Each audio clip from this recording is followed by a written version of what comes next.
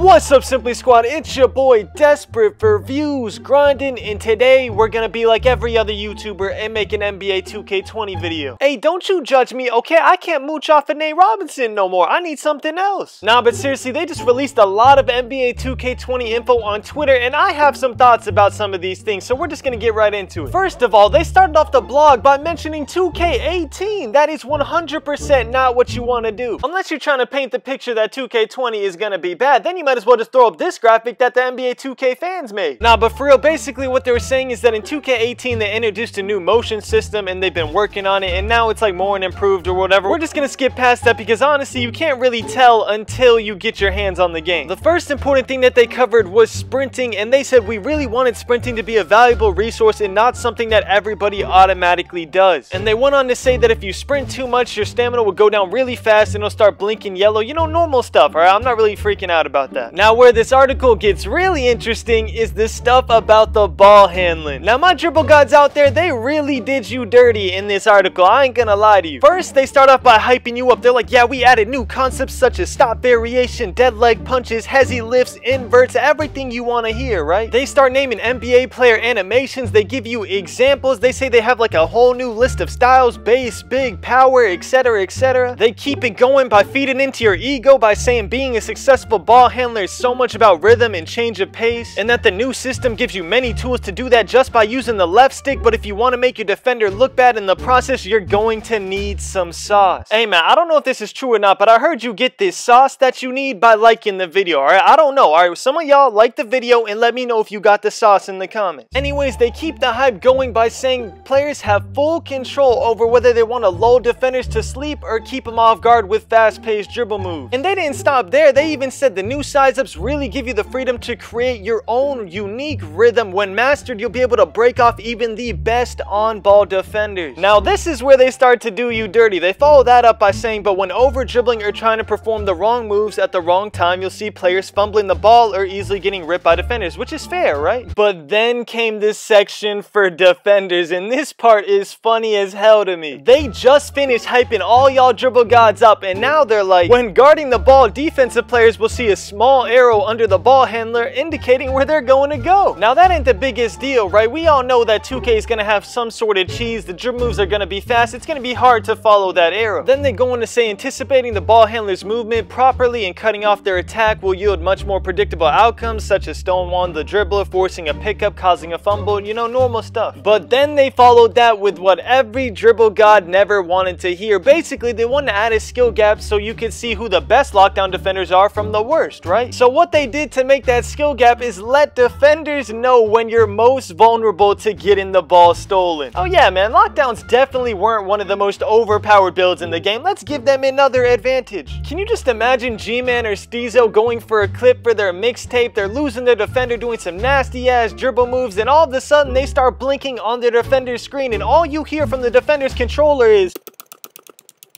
Yeah, I don't know if that's the change that people wanted, but they did follow that up by saying reaching at the right times rather than running around and randomly spamming the steal button will be more effective, so I guess we'll see. Now moving on to some good news for my old heads out there. Now as y'all know, I am an old head. Technically, I am older than the average 2K player, right? The only thing keeping me from being your favorite old head is that I have never made a slasher on 2K. And I might regret that this year because they added a whole new contested layup feature that lets you control everything in the air. In the article, they said last year when you went for a layup, once you hit the button, you mostly just watch the sequence play out from the ground to the air. This year, they're adding a new gather feature which allows you to kick off an advanced gather on the floor, read the defense, and select how you want to finish that gather by redeflecting the pro stick as you take off. Now, I don't speak old head, but basically what I'm hearing is once you press X to go for a contested layup, I'm guessing you can switch hands by like swiveling the pro stick to the right or the left depending on where your defender is. Yo, my bad, y'all. I don't have to guess. I'm stupid. They left an example in the article. They said, say for example, you started a Euro gather but saw the defense close in, you could redeflect the pro stick down to branch to a floater to finish to avoid contact. I like that, man. It sounds like they're listening to us about wanting a skill gap. That'll separate good slashers from bad slashers instead of just holding X and praying for the animation to go in. For those of y'all worried that it's going to be super cheesy and hard to stop, they do say forcing a gather into heavy traffic or directly into a defender will lead to jam ups. Alright, so there's a skill gap on on both sides. They also mentioned rim protectors by saying we captured hundreds of new in-air collisions, hard fouls, grab blocks, and swats to let rim protectors have their presence felt. Paint defenders who have good timing and decision making will be a force to be reckoned with, and you'll definitely have to think twice when going head to head against them. Alright, so everyone's getting a little bit of love. Now here's the second thing I have a problem with. The first thing was the blinking whenever you're most vulnerable to getting ripped. I don't think that's going to be a good idea. I don't think that's going to be well received. But the second is the working off ball animations they're adding. If you've played 2K for years, you know what the BB is from 2K17. You know what the AA is from 2K18. You know what the Dex is from 2K19. They are all cheesy, unguardable moves that pure shooters use to get easy threes and to get their takeover quicker. They are literally unstoppable. If you watch any quote-unquote comp stage player mixtape this year, all you're gonna see is them dexing back and forth on the three-point line and shooting a wide open green. The thing is, those were never off-ball animations. They were just things that made your player move quicker that weren't supposed to be in the game. Now they're adding actual animation. The problem with that is the 2K community. The 2K community has never had an issue finding the cheesiest animations in the game any year. So they said they're adding fake first steps, spins, and stutters that you can chain together or immediately branch out of to perform flare cuts. I guarantee at least one, if not all of those animations are going to be abused on the inbounds on 2K20. They even go on to say the moves are also broken down into 3 levels to separate elite off-ball players from the rest. What I'm guessing this means is certain builds or archetypes, whatever it's going to be, certain players are going to be able to get the best off-ball animations and other players are not going to be able to have them at all. And they say that's going to create a skill gap for off-ball players, but honestly, that just creates a disadvantage for the people that can't get the best off-ball movements. To be honest, I'm hoping that all of these animations are trash and no one's going to use them. I'm just keeping it straight up. Moving on, we finally get some information on the screens. Is it going to be like 2K17 where everyone's setting big bodies and people are flying all over the place, or is it going to be like 2K19 where screens were pretty much irrelevant? What they said was the new screening system offers complete control to help defenders navigate around screeners much more effectively. Now, screens have been a problem in 2K for the past couple years, more specifically how they drag you into the screen if you're anywhere near them. It's like a gravity pull straight to the screen. Now, in the article, they say they give the defenders much more wiggle room to figure out if they want to go under or over the screen, but to be honest, I won't believe it until I see it. And they also said they're adding a new concept called quick screens. A quick screen is performed by either tapping B or circle depending on what console you're on, and they say it carries a high risk, high reward, and must be used sparingly, but honestly, the last time we had a tap B option, it was pushing, and we all hated it, okay, so I'm a little skeptical. They go on to say this can be a great tool to quickly rub your cutting teammate's defender and slow him down just enough to help get your teammate open. Hey man, I'm just saying, pushing did the same thing. You sure slowed down the opponent by pushing him all the way to Narnia. Nah, I'm just playing, y'all. I'm not really worried about that too much. As long as it has a balanced foul call ratio, then it should be alright. After that, they go on to talk about how they help the AI not be a complete dumbass, which they've been every single year of 2K, so again, won't believe it until I see it. For that, they say you might get away with leaving an AI open on Rookie or Pro, they'll probably brick it, but on higher difficulties, they're allowing AIs to mimic players' shot timing, so they'll be able to get greens wide open. So it's like a risk and reward type thing. You leave the computer open, he might green the shot and make you look bad. Now, the moment you've all been waiting for, badges in Takeover. There is a confirmed 80 badges in NBA 2K20. Now, obviously, you're not going to be able to get all 80 badges, alright? We're not doing DEMI-GODs again, unless, you know, there's some type of glitch, but we'll move on from that. I am pretty excited to see what new badges they came up with. We have basically had the same recycled badges for the past 3 years, so adding some new ones could be a good idea. And they go on to say we even added neighborhood-specific badges that enhance the physicality and flashy play of the playground. Basically saying park badges are back, but this time for the neighborhood, so we'll see how much those come into play. Now, they did mention Takeover, but they didn't really say much. All they basically said was that they've worked really hard to balance the more overpowered ones, which I'm guessing they're talking about post score, stretch, you know, whatever you think is the most overpowered Takeover badge, I'm guessing they reworked it. After that, all they said is to stay tuned for more information. So basically, that's all the news we know about 2K20, y'all. This is completely confirmed. Y'all know me, I never did a 2K20 rumor video. I even held off on my 2K20 info video until I get it confirmed later in the month. So yeah, everything you heard today is 100% in NBA 2K20. I hope y'all enjoyed. I know this wasn't like my highly edited funny videos that I usually do. So if y'all are new to this Simply Squad, do me a favor and go watch one other video, then decide if you want to subscribe or not. 2K20, we're coming out with bangers all year long, man. But anyways, y'all, thank y'all so much for watching. I love you all, and as always,